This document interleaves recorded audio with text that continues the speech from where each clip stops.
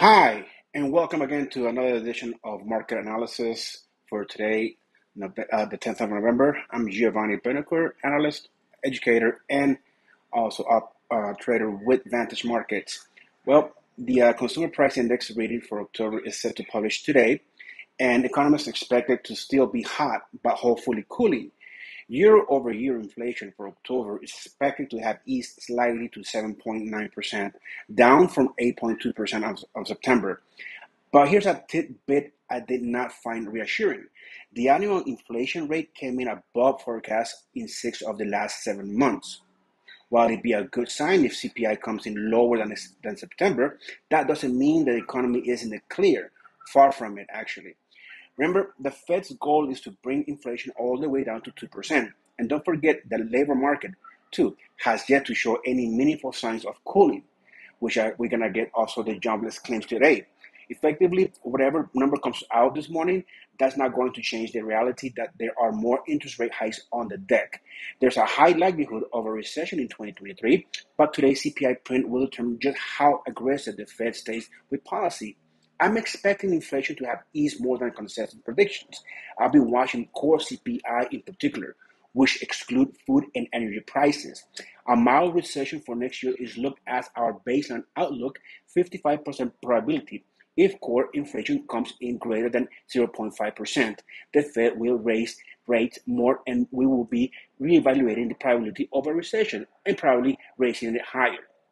Now, soaring inflation has put the Fed on its most hawkish campaign since 1980s, and the longer it continues, the higher the risk of a policy mistake and a downturn.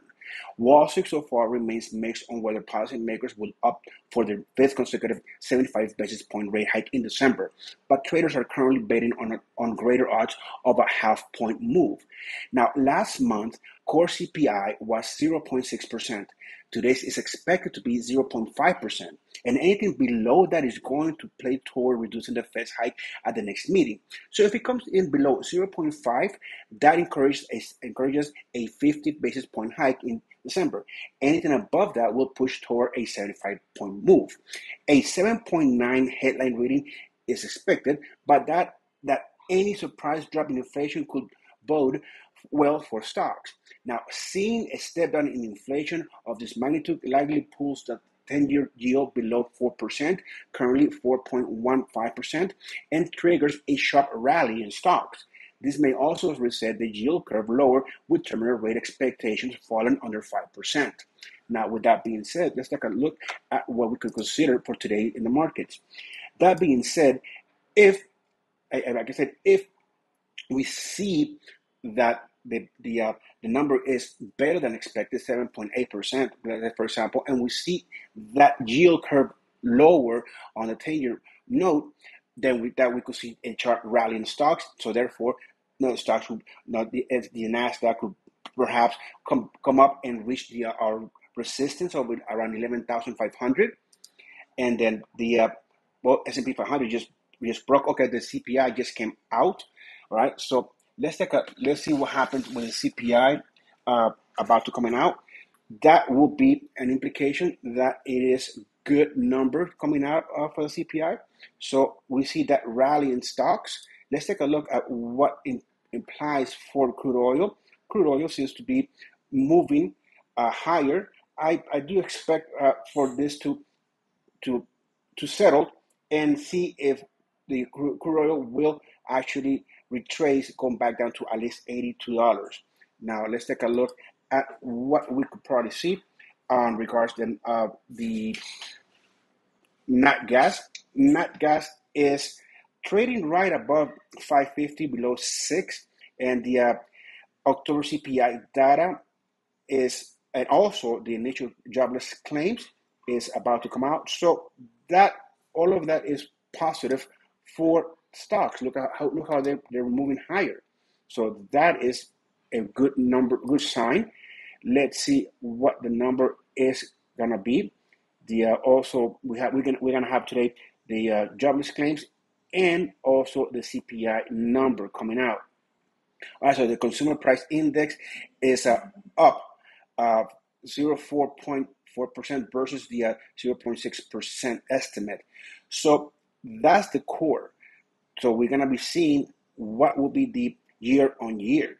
So that's actually a better reading. As I said, if the reading was the core CPI was better than the 0.5%, that could trigger the yield curve on the 10-year note to lower below 4 to come to 4% or even better, and we should see a rally on stocks, and that's what we are seeing so far in the stock market, at least on what is the Nasdaq and obviously the S&P 500.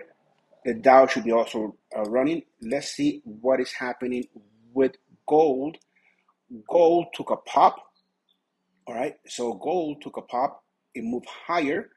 All right, so yeah, okay. CPI excluding the food and energy is 0.5%.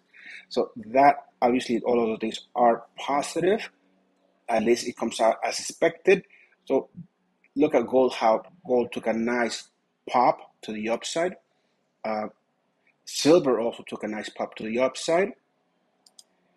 And this is Bitcoin. Also, Bitcoin took a nice jump. All right, let's take a look at the euro. The euro also took a nice move to the upside above what is the parity. Pound is also, and let's see. All right, so here we come. Let's see if the dollar index, what will happen to the dollar index? If the dollar index comes out and tests the 109 and bounces from here, we could probably then see a retracement on the S&P 500. But if the dollar index breaks 109, okay, and trades below it, we could probably see the S&P reach 44,000 or 4,100 around that area. So that's what we're seeing right now. Is an exciting moment for traders.